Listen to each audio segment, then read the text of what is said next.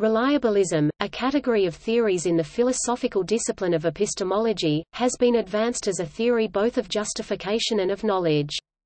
Process reliabilism has been used as an argument against philosophical skepticism, such as the brain in a vat thought experiment. Process reliabilism is a form of epistemic externalism.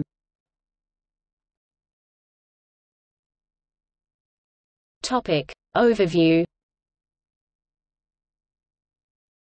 A broadly reliabilist theory of knowledge is roughly as follows. One knows that P stands for any proposition, e.g., that the sky is blue if and only if P is true. One believes that P is true, and one has arrived at the belief that P through some reliable process. A broadly reliabilist theory of justified belief can be stated as follows. One has a justified belief that P if, and only if, the belief is the result of a reliable process.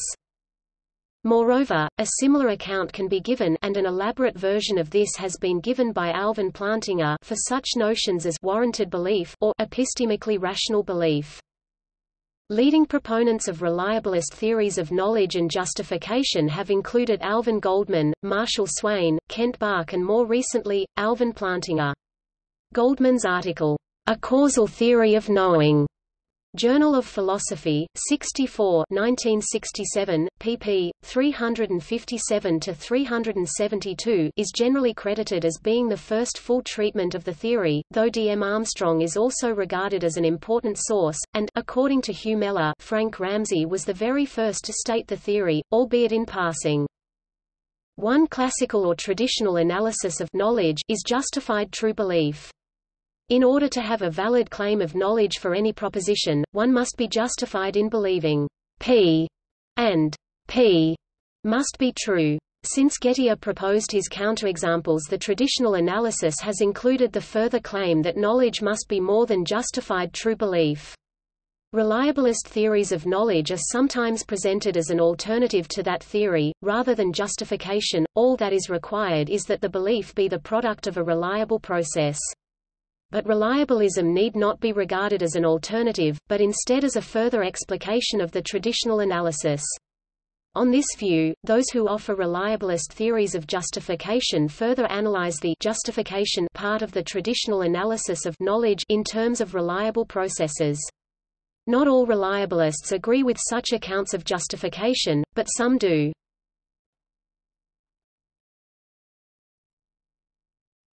Topic. Objections.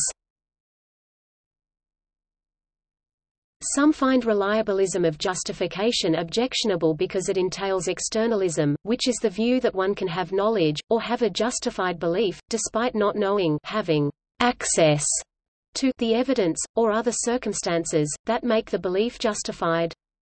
Most reliabilists maintain that a belief can be justified, or can constitute knowledge, even if the believer does not know about or understand the process that makes the belief reliable.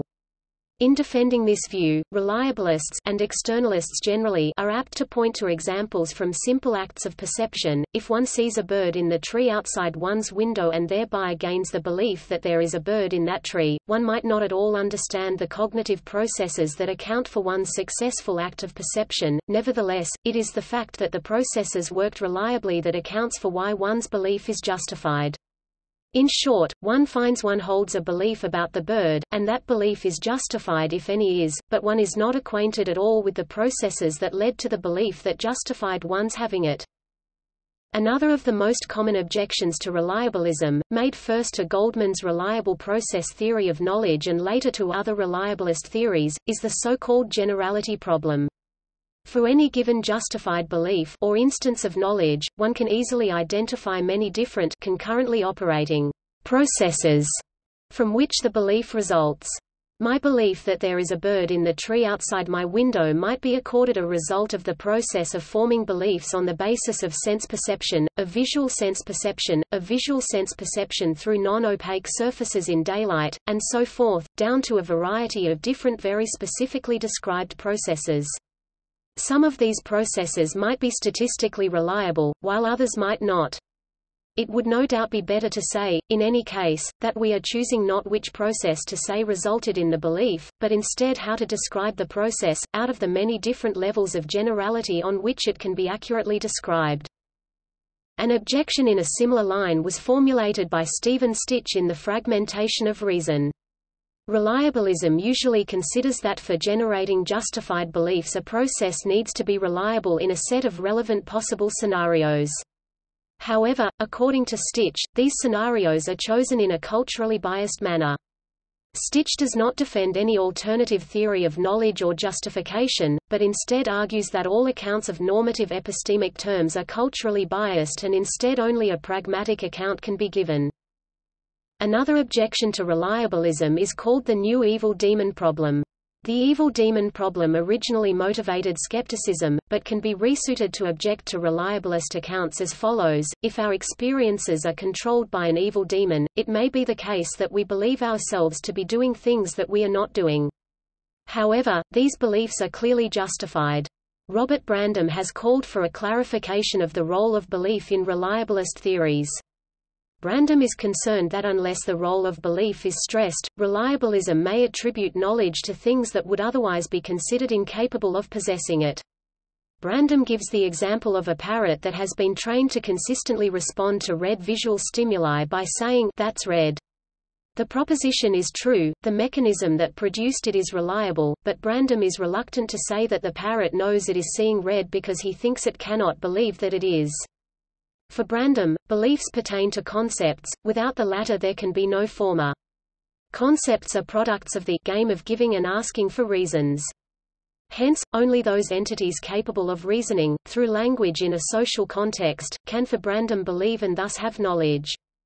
Brandom may be regarded as hybridizing externalism and internalism, allowing knowledge to be accounted for by reliable external process so long as a knower possess some internal understanding of why the belief is reliable.